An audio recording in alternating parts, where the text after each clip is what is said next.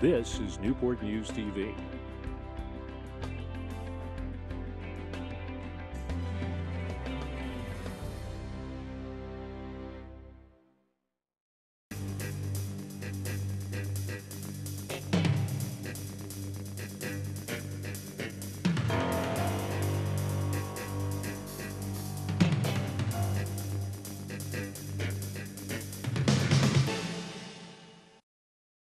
Newport News Police need your help to solve a case of arson.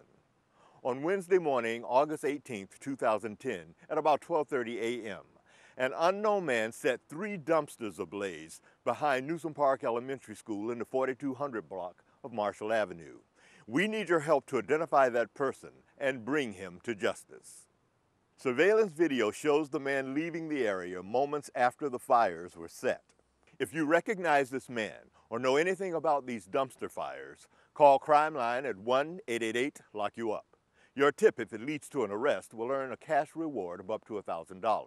Remember, all calls to Crimeline are confidential and you never testify in court. For the Newport News Crimeline, I'm Officer Harold Eley. Police also need your help to solve a case of fraud. On June 28, 2010 at 3:35 p.m., an unknown woman entered the Food Lion, located at 11712 Jefferson Avenue, and cashed a stolen check using fake identification. If you recognize this woman, call Crimeline at 1-888-LOCK-YOU-UP.